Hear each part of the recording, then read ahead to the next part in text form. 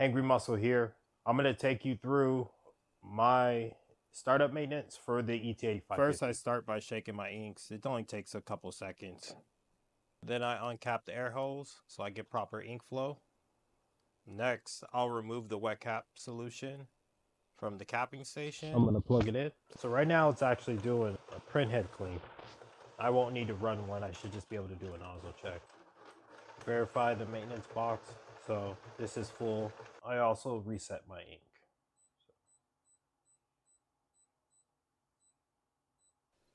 From there, just got to run a print head nozzle check. And once I see all the lines are there, I'm good to go. Start printing.